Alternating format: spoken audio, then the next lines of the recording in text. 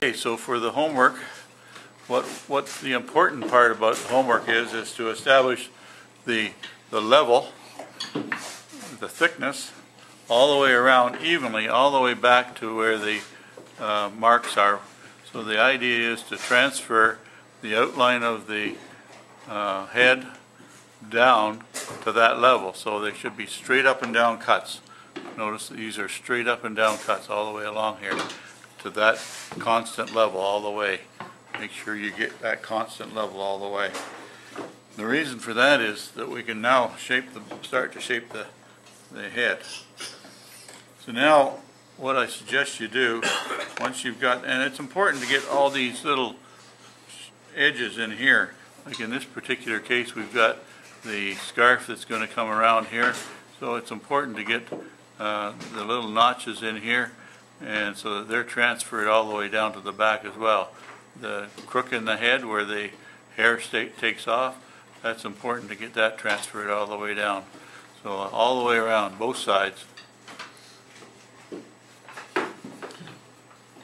now what we're going to do is we're going to we've got to be able to figure out where the high and the low parts are going to be on the head itself. So in this particular guy, the forehead has to disappear somewhat underneath the hair. So we're going to remove some of the material on this side of the line. Just do a little bit with a V-tool. Likewise, going around the ear, you're going to remove a little bit of the material around the outside of the ear. The jaw sits proud of the neck, so you're going to remove a little bit of the material, and we'll just use a V-tool on a flat. Likewise with the smile line, see the smile line coming down here, the cheeks have to stay a bit above, so we got to remove a little bit of the material down here. The nose, the same thing. We've got to remove a little bit of the material around the outside. So this gives you an opportunity to use your V-tool to identify the various levels as we go by. So I just take a V-tool, and I'm going to lay it on its flat, the flat side, so I keep the straight up and down outline. And I'll do the ear just to give you a demo. So I'm going to come in with the V-tool.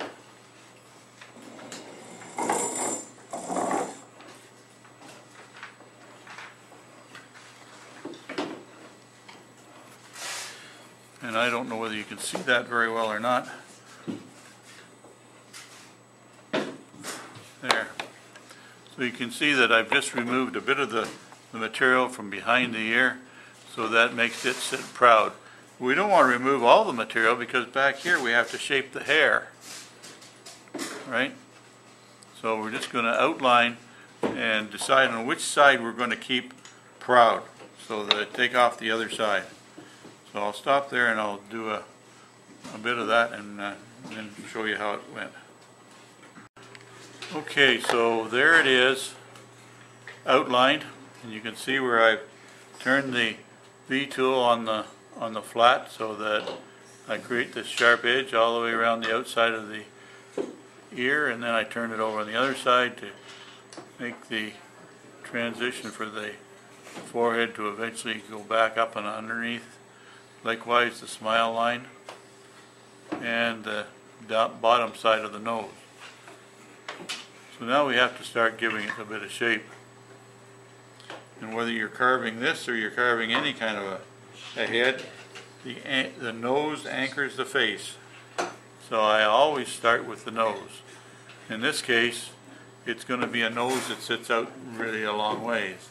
For those doing the bird, the hawk head or eagle head, whatever it is, the beak, drops back down.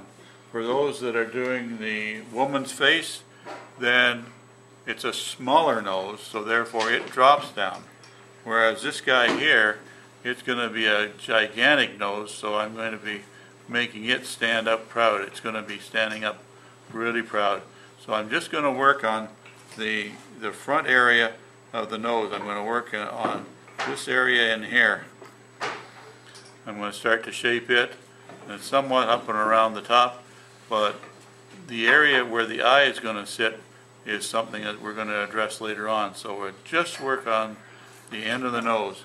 So whether it's a bird, a woman's face, or one of these caricature heads, just work on the nose to start with.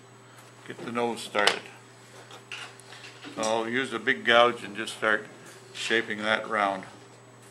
So there's the nose rounded. Start to round underneath the nose a little bit and a little bit on the top. So I've got half of it done compared to a flat surface like that is. There it is rounded. So I'll do the other side. Okay, so we've got the nose rounded, somewhat defined on both sides, and I've started to round the mouth mound just a little bit underneath the nose on both sides. Now I'm going to work more on rounding that around up to the cheek. In this particular case, I've got to try and remember where the teeth are going to be here. So I'm going to do them first. Excuse me. I'm going to round them first. So I'll just take a V-tool to establish the edge so that I can get that roundness coming around and make that work first, and then I'll work up underneath the nose after that. So I'll go ahead and do that. So I'll use a V-tool first and round this all around here. So on this guy here, you can see I've established the dental mound coming all the way around. And that established, once that's established, now I can round over the lip on the top half and underneath the nose.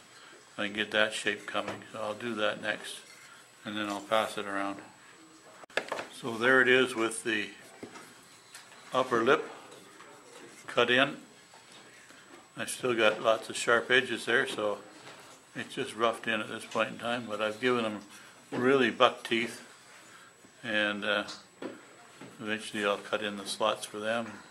We've got to do the bottom ones eventually as well, but that'll kind of give you an idea where to go with this. Just get it roughed in. Okay, so can you see here that I've got a little bit of material removed so that I make the mouth mound inside the head mound, then the dental mound inside that again. I've done the bottom teeth so that they're inside that. I haven't touched the bottom lip yet, but I've got the top lip working underneath the nose. So I got both sides done. So work your way down, and so we'll leave it at that for now, and then next week we'll come back and we'll work our way down a little bit. We'll establish a bottom lip and a chin. And then we got to get up, and the tricky part is going to be the nose, where the bridge of the nose is going to be, so we can set the eyes. But that's a couple of weeks away. Okay? Is the eye going to bulge?